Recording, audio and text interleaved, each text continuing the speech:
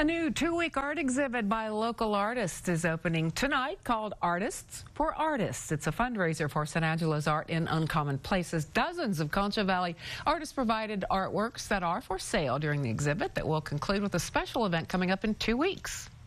The level of the art is very high, and that's what I've wanted everybody to know forever about San Angelo. We have high producing artists that need to be honored and to be able to show their work.